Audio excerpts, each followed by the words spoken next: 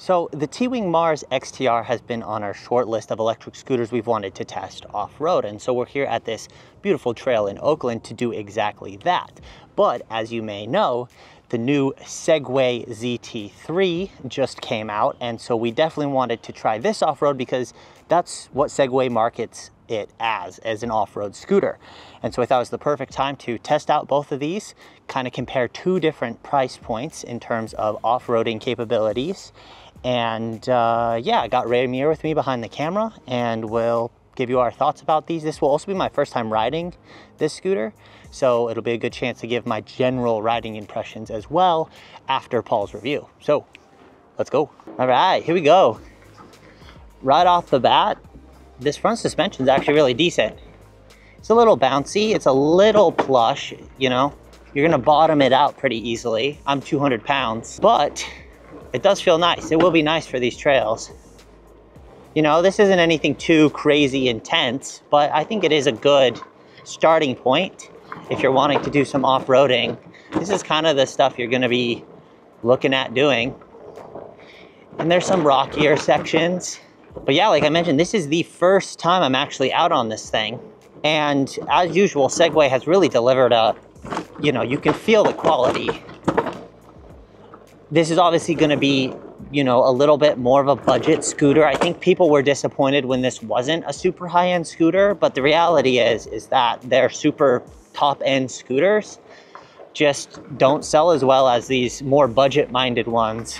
And so I like that they've gone the route of taking, you know, going budget-minded, kind of going in that same price range as their better selling road scooters, and kind of applying a off-road touch to it.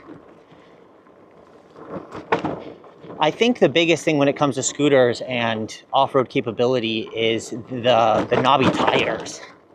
You know, you obviously want good suspension, but with how small the wheels are and with how little travel you get generally from suspension, you're gonna, you know, most scooters except the most well-equipped, you know, we're talking like Wolf King GTR levels of suspension, are gonna bottom out, are gonna be a little, you know, a little bumpy on this off-roading type stuff. You know, scooters, as much as, you know, brands want to say, oh, this is an off-roading scooter, that kind of just more means like, oh, it can handle dirt roads and that kind of stuff. And if you apply that definition, this scooter is definitely, you know, an off-road scooter. You can kind of hear how chunky that suspension is. You know, it's not amazing, but for the price, I think it's getting the job done. Another thing people were, I think, a little disappointed in is that they didn't go for more power or something dual motor or something along those lines. But in terms of power, you know, top speed of, I think, close to 25 miles an hour, and even like uphill on dirt like this, it's not having any issues. I don't think you're gonna wanna go like a ton faster than this anyway, even if it could go faster. So in terms of off-roading power and speed, I think it's totally fine. I think it's great. It'll be fun to kind of jump on the Mars, the XTR after this, and kind of see if the extra power that it offers makes a huge difference on the off-roading stuff. But it's not like this thing is slow. This thing is plenty quick, and these dirt trails, when the bushes are close to you, the trees are close to you like this, like, it definitely feels a lot faster than it actually is. Build quality is great, other than kind of some noisy suspension over the rocks and stuff. There's not really any noise coming out of this thing, and it's pretty solid. I know another kind of controversial thing was the cable brakes, but at the price and for what you're using this for, I don't think you like absolutely need hydraulic. As much as I love hydraulic and would love to have seen it, I haven't found that the cable brakes are like underwhelming or anything like that. I think they work great. All right, Mars XTR. This thing is honestly like too fast for its own good, especially on these trails. I just have it in mode 2 out of 5. Still in dual motor. not bad. I was really hoping this would compete with the Wolf King GTR in terms of like off-road feel and suspension and that kind of stuff, but it definitely has a lot less nimble feel to it. I think a lot of that has to do with the height, the deck height, and the suspension's definitely not as good. But I mean, obviously you're gonna be shredding trails with a scooter like this, pretty much no matter what. And these knobby tires, like I was talking about on the Segway, like the tires have a lot to do with how it feels off-road and the traction you're getting and that kind of stuff. Let me go up to 3 here.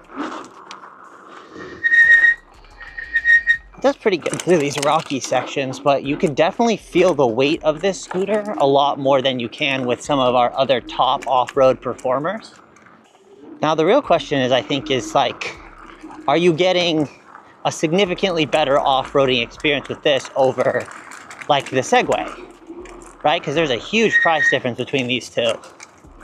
And the reality is that especially like in these wet conditions here, and with these kind of tighter trails, it's honestly like not like an insane upgrade of performance. You have a little bit better acceleration. And, you know, the suspension's a little bit better. It's not, you know, bottoming out constantly. And obviously this is, you know, this is a good off-roader, but it's definitely not like whatever the price difference is, you know, 3, 4, 5 times better than that ZT3 in terms of off-road experience. And so in that sense, Segway's done a good job of valuing, or like putting value into the right areas of that scooter. And saying, hey, yeah, this is an off-road scooter. You can go have fun. You can go zip around trails like this and have a good time. And you don't need to buy a, you know, $3,000, $4,000, $5,000 monster scooter to get that experience. So we did a video a while back of like the top 5 off-roading electric scooters, and if I recall correctly, we put the Segway G2 Max in there because of its full suspension and its hybrid tires, and it actually did a decent job on the off-road section. And so I would say that the ZT3 definitely would take its spot on that off-road list. However, the XTR, as fun as this is and as good as this is off-road, I definitely don't think that it would replace any of those other scooters that we put on that list.